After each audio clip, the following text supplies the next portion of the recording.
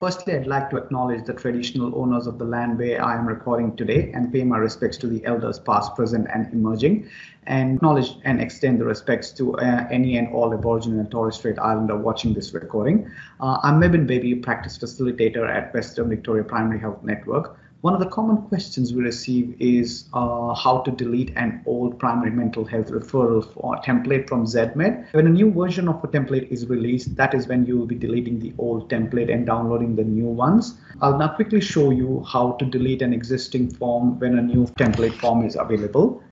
So once you're logged into your clinical system, into Zedmed, you can go on Tools on the top here, and click on Clinical Word Processor Setup, and then go on under Word Processor Templates. Once you click that, this screen would open, and in this screen you will find all the templates that you had saved. In my case, for test purposes, I have saved a test template over here.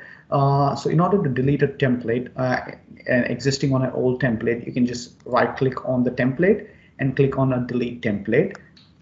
And one thing to remember is that if a clinician has marked a template as their favorite, which you can see here, it comes with a green F, deleting the template from the admin system does not necessarily delete the template in the clinician system, and you'll need to either ask your clinician to unfavorite the template by right clicking on it and clicking on the toggle this template as one of my favorites. So once you click on that, the template will get unfavorited, and then you can delete it through the admin account, or you can manually delete it from the clinician's account as well. Deleting an old template and timely updating your systems with the most current template is an efficient way to minimize referral knockbacks. We also have more videos on downloading and updating new templates and how to successfully complete a primary mental health care referral. If you have any queries, please do not hesitate to get in touch with us. Thank you.